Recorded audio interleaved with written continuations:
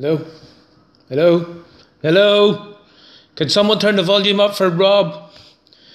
Retirement, mate? Happens to us all. Didn't think it would happen to you. Peter Pan. What are you going to do with yourself when all this is done? I've been asked to say a few words. Don't know what to say, to be honest. I thoroughly enjoyed our time at Upskilled. It was fleeting in my life and yours, few years here and there, but mate, I learned a lot from you. You know how much admiration and everything I had for Alex Ferguson as a leader and manager. Even bought the guy's book, try and learn something. Turns out, I learned more from you than I did from Fergie. That's the way it goes. I was devastated when Fergie retired. Not devastated when you retire. You deserve it, mate.